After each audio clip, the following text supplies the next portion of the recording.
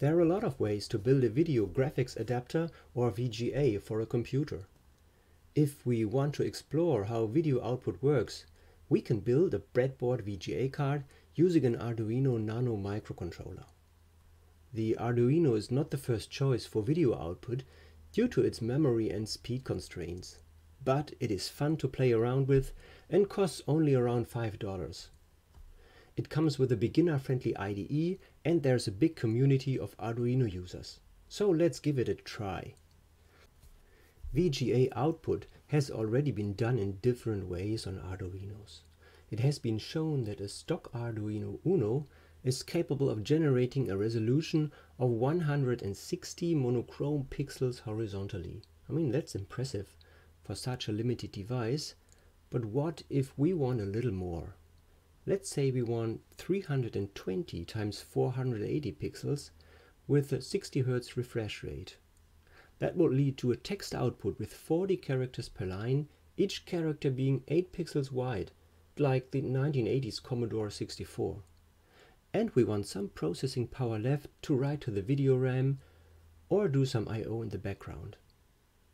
Let's see how we can achieve all this with an Arduino Nano and 3 logic ICs. In the next couple of videos we are going to explore the necessary design steps of building our own breadboard VGA. So let's dive right in and take a look at the VGA specification. We generate a synchronization signal called VSync for vertical sync to tell our monitor to start to draw a new frame. We also generate a horizontal sync signal called HSync to indicate the beginning of each new line. Both signals are normal 5V active low logic signals, meaning that they are high or 5V for most of the time and only switching to low for the duration of the sync pulse. Let's take a closer look. One frame takes 1/60th of a second, or 16.667 milliseconds. And each frame is divided into 525 lines, starting from the top to the bottom. So that leaves about 32 microseconds for each line. The vertical sync pulse takes the first 2 lines. After a waiting time of 33 lines, which is called the vertical backporch, we can send our 480 lines of pixel data, followed by another 10 lines called the vertical front porch. Let us generate our vertical sync pulse using timer 1 of the Arduino with a prescaler of 1024. So let's output a low level for 1 clock tick, followed by a high level for the remaining 259 clock ticks. The output pin of timer 1 is pin 10 of the Arduino. If you want to learn more about using Arduino timers, I highly recommend to read the datasheet of the ATmega 328 microcontroller of the Arduino.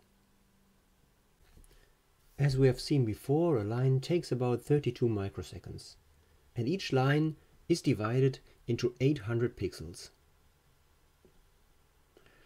The duration of a single pixel is about 40 nanoseconds. The horizontal sync pulse takes up the first 96 pixels, followed by the horizontal backporch of 48 pixels. After the backporch, we send 640 data pixels, followed by another 16 pixels called the horizontal front porch. Let us generate our horizontal sync pulse with timer 0 of our Arduino. With a prescaler of 8, let us generate an interrupt every 64 ticks, so every 32 microseconds. So in the interrupt routine, we can generate the horizontal sync pulse, wait a bit, and then send our pixel data. But wait a minute, we have a problem here. The minimum duration of a machine instruction on our Arduino Nano is a single clock cycle, or 62.5 nanoseconds at 16 MHz. So, in principle, the Arduino could output around 400 pixels per line.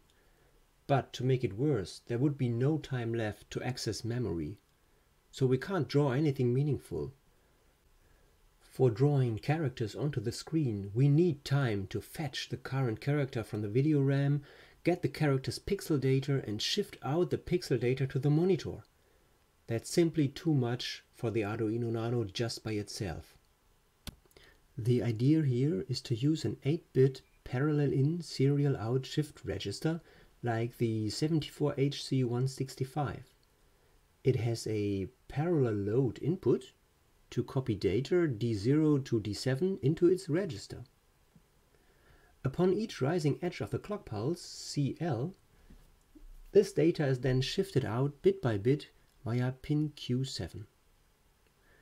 We provide a new byte only every 8 clock cycles, so that would buy us the time to read new data from memory.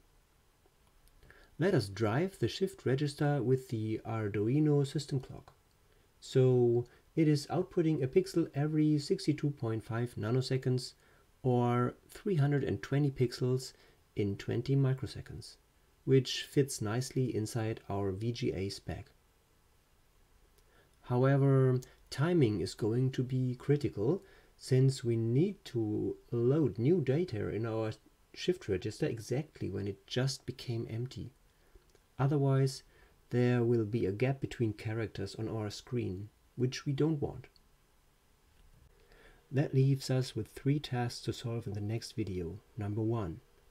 Can we fetch a new data byte every 8 clock cycles? Number 2. How to get the timing of the parallel load of our shift register right? And number 3. Where to get the Arduino system clock from?